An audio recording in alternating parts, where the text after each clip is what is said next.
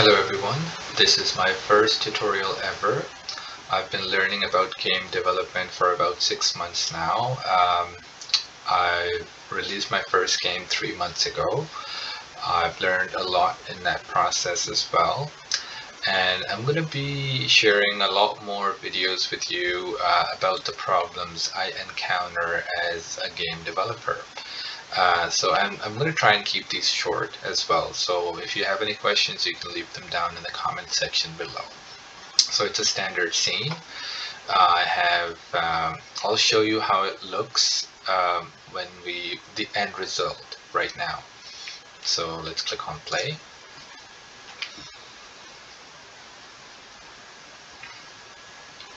So as we move around our player and it gets close to any box, it changes its material, and then as we move away from it, it reverts back to its own material. Like that's what we want to achieve. And let me show you what the scene has. This is of course a standard capsule as a player.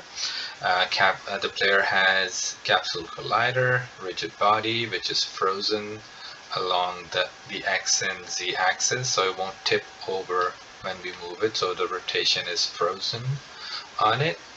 It has a player script attached to it as well, which we will have a look at in a second. And of course camera is third person, so it's going to follow the player as it moves. Now I'll talk about these obstacles, so these cubes. The only important thing that you want to keep in mind is that all of these cubes have a tag pickup assigned to them, so I can pick them up in code easily.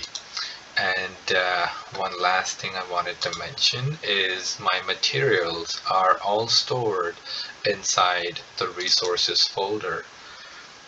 So whenever you put a material or anything in the resources folder, it's easier for you to pick them up using code. And I'll show you that as well. So let's get to the code now. Okay, so we're here in the code, and I have the player script right here. I have the standard variable declaration up top. This is the start function. So we are of course assigning the rigid body so we can use it later on in the code. And this is what I was talking about. So the resources folder I had in Unity, that basically makes it easier for me to pick up materials using code, and that's how you pick them up. So let's say for instance all of my materials were inside another folder inside of resources called, let's say, materials, then I would change this to materials like this, and that's how I would pick up my material. But because they're out in the open, I'll leave it as is.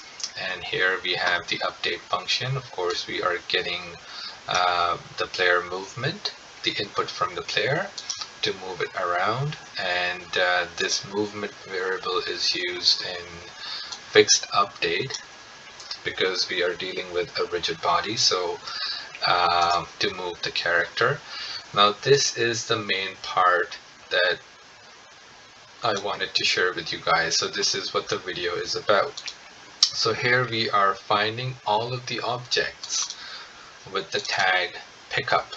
So it's going to pick up all of the obstacles, the boxes I have in the scene.